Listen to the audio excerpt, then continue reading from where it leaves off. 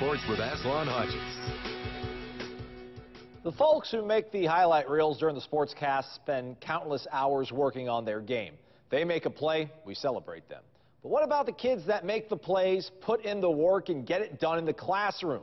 We threw a party for them. The annual Blitz 16 Bank Plus Scholar Athlete Luncheon, showcasing these true student athletes. Students from nearly every metro area high school were picked by a nominating teacher in consultation with their school principal.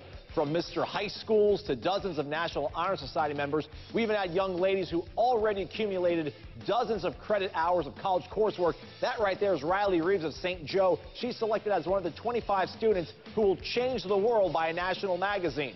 All of these accolades, in addition, of course, to juggling multiple sports.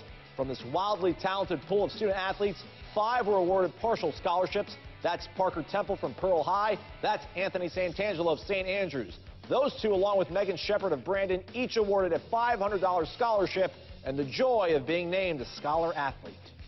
Well, actually, one of my friends videoed me being on the news and was like, "Hey, you're on the news," and I was like, "What?" And they were like, "No, seriously, you're on the news." And I was like, "Well, I guess I got it." And I was surprised, but I was honored. It's definitely hard being #1 or doing all the scholarship stuff, especially, you know, when you don't get home until 6 o'clock or later every day during season. So it's really nice.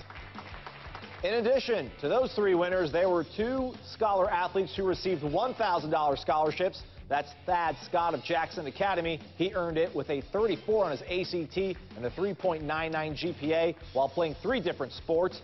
Joining him, Ben Clark of Jackson Prep, a perfect 4.0 and a 35 on his ACT. Ray Coleman caught up with him afterwards.